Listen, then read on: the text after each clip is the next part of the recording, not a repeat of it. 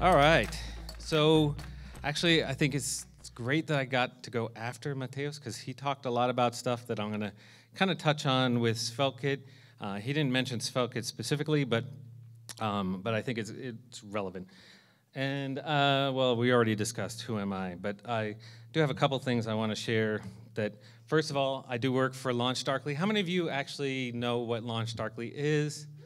Oh my goodness! Wow. Okay, I'm impressed. That's a lot of the room. Well, great. Then for those of you who don't know what LaunchDarkly is, LaunchDarkly is basically like feature flags as a service, but imagine it like much more powerful than your kind of homegrown feature flags. So check us out.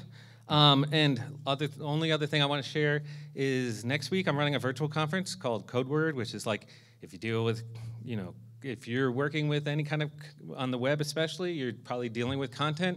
So it talks all about how to deal with content in your code, accessibility issues, how do you display it, and different things like different CMSs and all that other stuff. It's totally free. It's all online. We got Chris Coyer, Cassidy Williams, a bunch of other great speakers. So please come join us at that.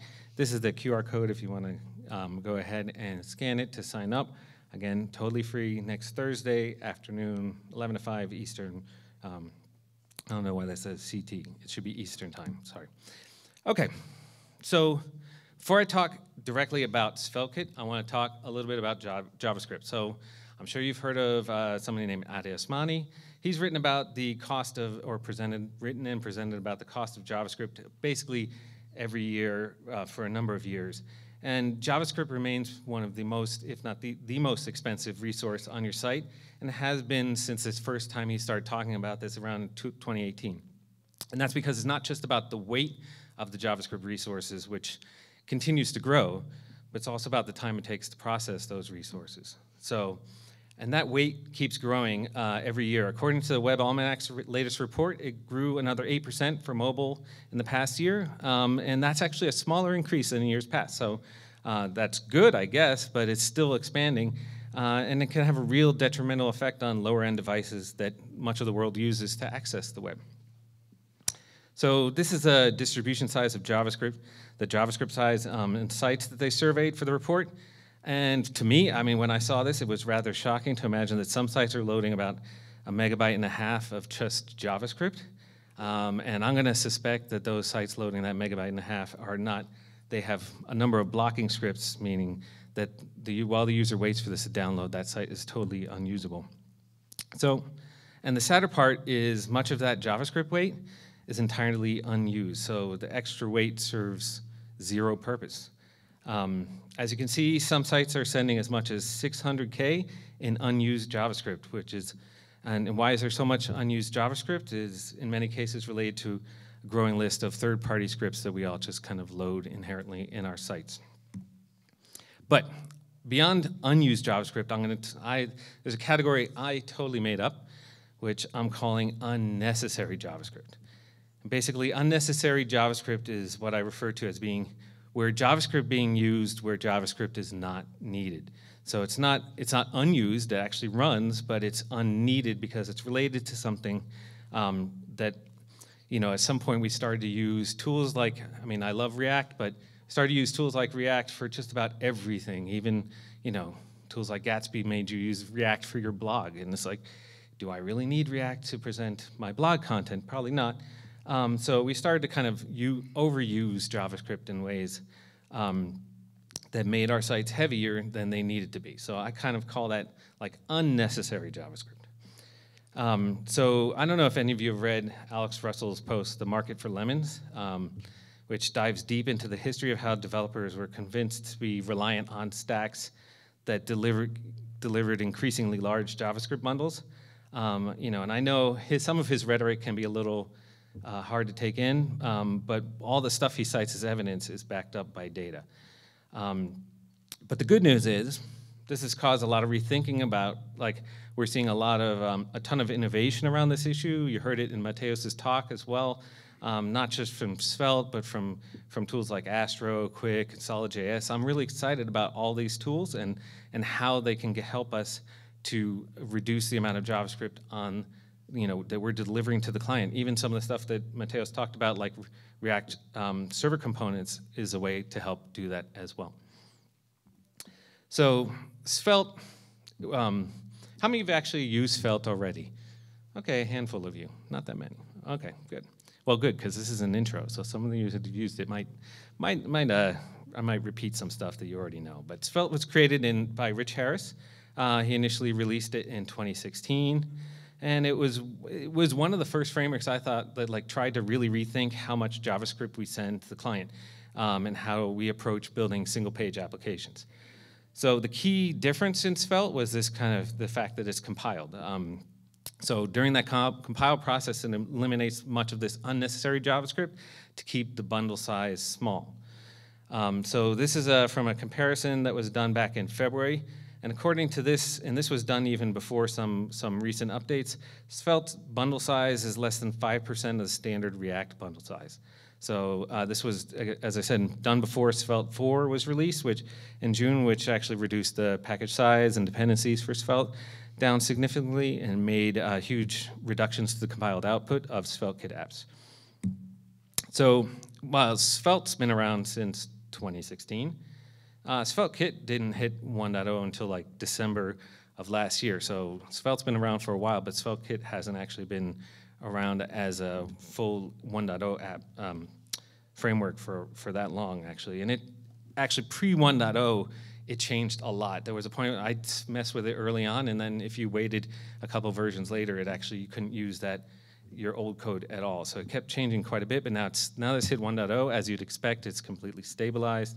And then the way I think about SvelteKit versus Svelte is SvelteKit is like Next.js to React. SvelteKit is the full stack, it gives you the server side and the client side, like Next.js does with React.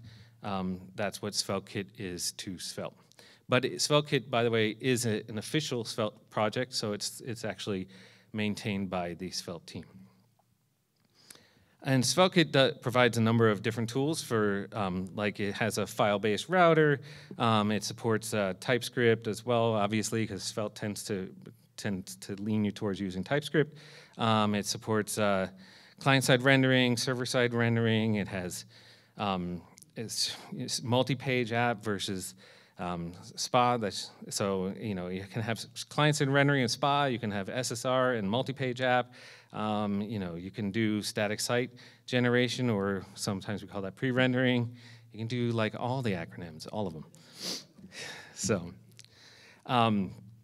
what do I like about SvelteKit? So the thing I like about tools like SvelteKit, I'm also by the way, very excited about Astro, and I've done a similar presentation about Astro, is that it's just JavaScript. So, okay, as somebody who's used React quite a bit, but I'll be honest, I was never I'm not a React fanboy or anything. I always felt like I've been doing JavaScript a long time, and one of the struggles I had was that I knew how to do something in JavaScript, but I was often I don't know how to do it in React, because I didn't know the React way of solving a problem, and so that frustrated me. But the thing about tools like SvelteKit, Astro, I feel the same way, is that I know JavaScript and I know how to solve things in SvelteKit or Astro because that's just how it solves everything. It's just JavaScript. There's some little helpers in there and syntactical sugar type things, but it's just JavaScript. But obviously, as we've talked about up till this point, it's less JavaScript. So we're not sending as much JavaScript to the client, which is better for our end users ultimately. So one of the things that particularly about SvelteKit I like, and we'll see as we dig into the sample app that I created here, is that I like, it's easier for me to wrap my head around because of the way it separates back-end and front-end code. So if you've ever used Next.js, one of the difficult things often is that you'll get an error and you're trying to figure out why that error is not showing up in, say, the server console and it's happening on the client, or vice versa. And it's often hard to kind of wrap your head around the differences of where a particular piece of code is running at any given time. SvelteKit allows me to kind of specify where things are running, and it separates those things in a way that's easier for me, at least, to wrap my head around.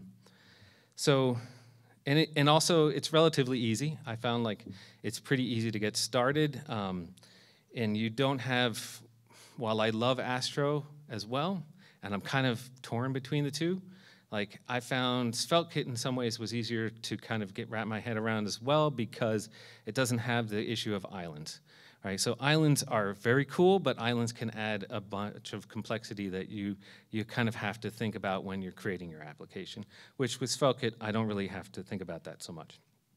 So, and then if you want to think about like, okay, who's using SvelteKit right now?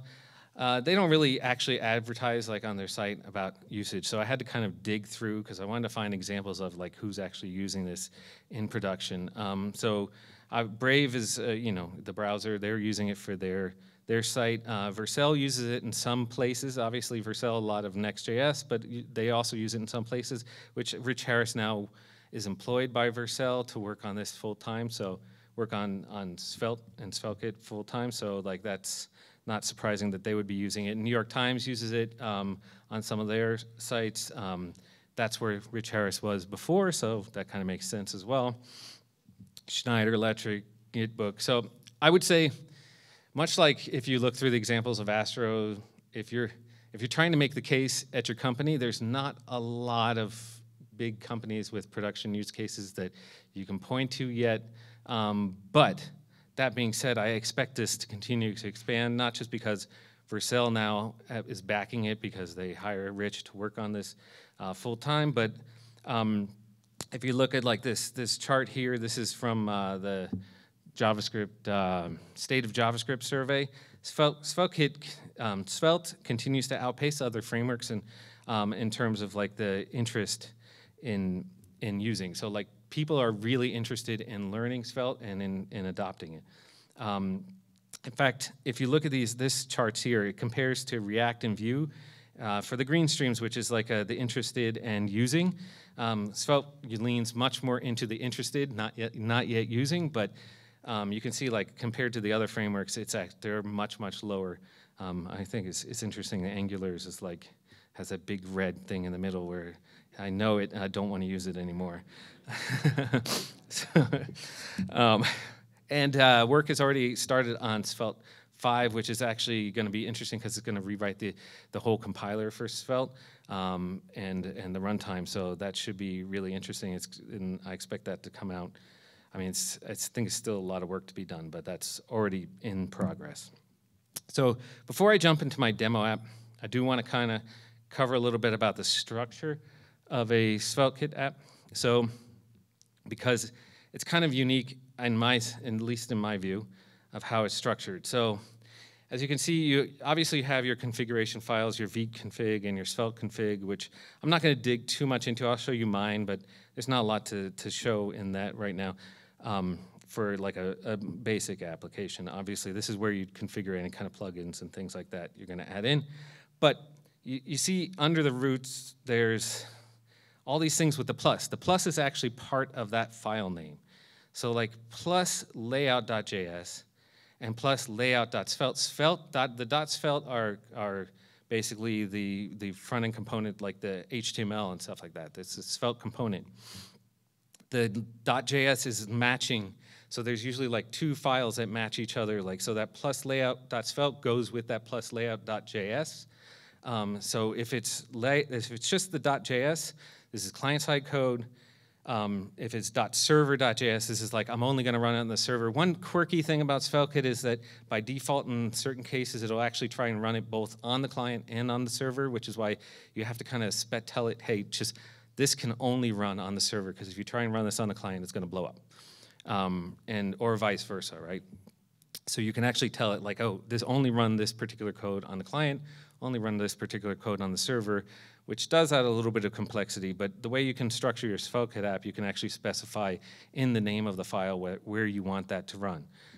So in the case of like say plus page in the root, in the kind of base of the roots folder would be my index.html file, and that goes with that plus page.server.js would actually run in parallel. That's the server-side code for my index.html page. And then I can do like catch-all paths like that .. path that would pass that information down to like my page, so I could then parse that path variable. And obviously I can specify any number of kind of dynamic paths, like if you're ever used to any kind of framework like Next.js and stuff, has a similar syntax for that. So like the path on the lower one would be like I could pass that path, or in the case of the demo app, you'll see I'm passing an ID for a particular record and things like that. And then the other thing I wanted to show is also like, so in those, like if I had a plus page .js, or so plus page .svelte, in that about, that would actually be about, you know, my URL/about, right? So that's where it's going to render. So you kind of have to, you can't, in some frameworks like in Astro and stuff, you can put like an about .html, or in this case like about.svelte under the root, and that would be /about. In this case, you have to put it in the folder like that. It doesn't work the other way. And then the only other thing I wanted to say there is you can nest these layouts. So like you can have that plus layout there, but then you can have a plus layout in a folder underneath that would actually like kind of nest inside the layout that's above it. So you can build upon a layout as you nest them within your folder structure there. So that is the structure of the app. So that sets some context for like what the demo I'm going to show you. Now I'm going to do something here. I am actually going to escape out of here, and I'm going to switch to mirroring so this works a little easier. All right. So this is my little application. I'm just going to show you how it works. It's nothing spectacular, but I actually have to go here, and I've got in the back end here, this is all built with AppWrite. I'm actually using AppWrite like for the data storage, as well as AppWrite for the authentication and stuff like that. So this is just a magic link authentication. I am going to have to actually flip over to my email here, sorry, and get my email. No, this is not the right email, different email. All right, no, not my LinkedIn stuff. You guys get to read all my email while I wait. Please, don't take, there we go. I need to get this URL. I'm going to head back over. Sorry, because it's all running on localhost. I want to open it there. There we go. Okay, so now I'm signed in using my magic link. What this is like, so one of the things I'm really bad at is actually tracking all the sessions that I submit. I haven't filled this thing in fully, but like I submit a bunch of sessions, and I want to save like the stuff so I can resubmit to other places and things like that. So I built this little app that like has sessions that I've created. When I created them, I can create a new session in here, just give it a title and an abstract. And when I go into it, I can obviously see details about it, and I can say where it was submitted and things like that. So I can, if I submitted it to a new place, I can add a new one, and you know, the date, the conference date, the date I submitted it, the URL for the conference, and things like that. So pretty simple app, but works. So I can click here and accept. I didn't get accepted to Magnolia.js, but I'll pretend like I did. Let's pretend. See, I'm now accepted to Magnolia.js. Look at that. All right, see you all there. All right, so that's the gist of the app. Nothing too complex, but I think it kind of shows you some of the core of how SvelteKit works. So this is my my application code. You can see the structure. Can you all see that well? I'm actually going to enlarge it. Sorry, looks like it's pretty small up there. So you can see the structure that I talked about earlier. We have, at the root, we have a bunch of configuration files, like my, in this case, like PostCSS configuration file. I've got a Tailwind configuration because I am using Tailwind for this as well, because I can't design anything to save my life. And then this is the basic configuration file. Honestly, I didn't do anything to this. This is kind of the default configuration that's generated for you when you create a new SvelteKit app, and I haven't added anything to it because it wasn't necessary for this particular application. And then you can see here, if we go into the roots, these are, again, in this case, we have a layout. My layout is pretty basic. It's just kind of a shell for it, but I've got a bunch of code that runs. This code here, if it's in the script tag here, it'll either run on the client and the server, or I can specify like which one I want it to run. But then this layout.server.js, this code will run when the index page loads, but it will only run on the server, and that's because I'm doing some stuff that I need to happen on the server. It's not going to work on the client, so I'm doing this on the server here, basically checking to see if they're authenticated, and if they're not authenticated, passing them off to a different URL. You can see I'm using some just standard, like, again, what I like about this and Astro is it just uses standard browser APIs to do things like getting cookies or doing, you know, anything like that, like getting path information, things like that. I don't have to learn like a different way of doing things. It's just browser APIs. But they do provide things like this redirect. For instance, I can throw a redirect to like send them server-side redirect to a different page here. So that's basics of that page. So that layout will run and wrap on every single page. So that's why I put, for instance, this redirect code will actually run on, this layout runs on every single page, because you know, that's kind of the default layout file in the root of my root folder, that will run on all the pages. Now, I don't have any nested layouts. All these kind of use just the default layout. But if I did have, say, like a different layout file under, like, say, add session, why is this not clicking? There we go. It would actually nest that within that layout file as well. So then you have your Svelte component, which is like, this one is just a basic, simple little like list that lists out all the sessions that I've already created. You know, you can also put, where's that CFP card? So like, this is my little component. I mean, again, simple, there's nothing here like that is super like,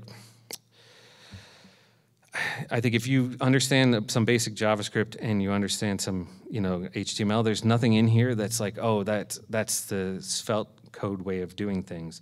All I'm doing is like basically putting parameters in here like you would used to. They use single brackets instead of double like some of the other ones, but other than that, it's just JavaScript code.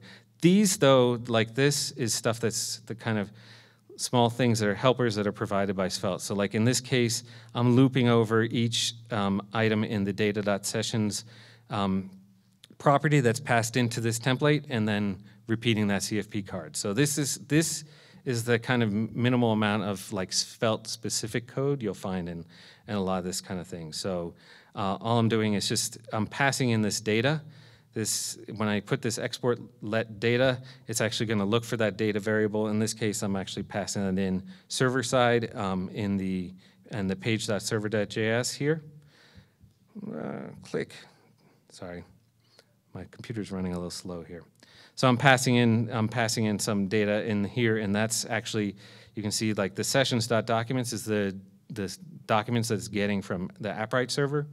The AppWrite database, and it's passing that to my page, and I'm passing it like I'm saying, okay, get the data and loop over those sessions, and then output them with that session component. And then some of the other things I'll show you is, okay, the authentication page is this one's pretty basic. Like this is all happening client side because of the way that AppWrite does magic links. It's all has to happen on client side. So a lot of this is really just getting cookies and things like that, getting and sending cookies and doing redirects on the client.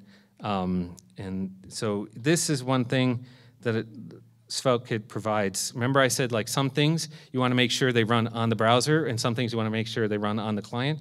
So SvelteKit has these little helpers like this browser component, like variable here, and that tells you if you're running in the browser. So in this case, I needed to make sure that we're running in the browser before I try to set this cookie. So I wrapped it in this if browser. So this code inside of here will only run if I'm on the browser. If it's running on the server, it won't run. Again, that in this case, it kind of mixes the two in this script tag. So you often need to like kind of check those things as well. It provides like different things. Like I got this, much like that redirect was going for server-side redirect, this go-to is a client-side redirect and I had to do that because because of the way, again, magic links work with AppWrite, it's all client-side code, so I'm redirecting using the goto, which is, again, a client-side redirect. And then they've got like, the page, where is that page variable here? Oh, yeah. So the page the page just is allowing me to access like the search params because I'm looking in this case for that token that you pass when you pass the magic link. I'm going to check that token. So these are kind of little helpers that SvelteKit provides that allow you to kind of access things like URL variables, or check if you're in the client or in the server, or to do redirects and things like that. So all of that's just like little helpers, but other than that, this is all just kind of standard JavaScript. Okay, so all of this, I'm not going to go through every page in this application, but it's I think it's pretty basic, way to like kind of see all the way an application works. A lot of this particular page is server-side rendered, but you can kind of get the idea of both. And it does a little bit of client-side rendering and a lot of server-side rendering. I actually like using server-side rendering in SvelteKit quite a bit. Okay, I'm going to go back, extend my desktop. Let's see, we get. Oh, okay. We're going to just kind of finish up because I only have a few minutes left. If I could actually find my mouse. Oh, is it there? I see it. No. Where are you, mouse? Jesus. Oh. Is my mouse? Do you all see my mouse up there? Or is it on my? No. Oh, here it is. It's here. There it is. Yes. This is like I use this software for like doing slides that I can write it in Markdown, and it's usually great, but like it does not let me specify which screen my speaker notes show up on, and so I have to do crazy things like that. So we did the demo. Okay, so because I work for LaunchDarkly, just quick thing, I'm not trying to pitch you on LaunchDarkly, but of course you can use LaunchDarkly in SvelteKit. The tricky part, again, because some of this is server-side and some of it's client-side. You can use our server-side Node.js library to wrap stuff on the server side in flags, and you can actually then use our client-side library to do the same. So you have to kind of same thing with Next.js right now. I'm trying to get them to like do like a full Next.js tool set that would allow you not to have to do this, but you have to load a client-side SDK and a server-side SDK, depending on where you want to use the flags. If you're using them both, you have to load both. But you can use flags, obviously, in SvelteKit. It's pretty easy. And then the easiest way to get started is there's a learn.svelte.dev, which will go through Svelte, like the general Svelte, like the client-side Svelte, because you could use Svelte without SvelteKit, obviously.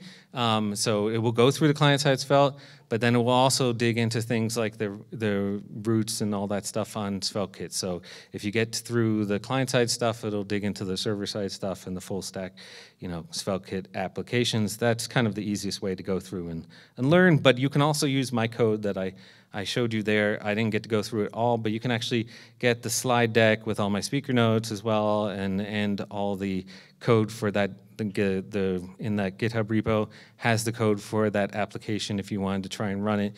You'll need your own instance of AppWrite, but that's pretty easy to set up. And I give you instructions in the README about how you can set that up and run it. Or if you just want to dig through and look through the code and understand like how a SvelteKit app works, hopefully that's a good example for you.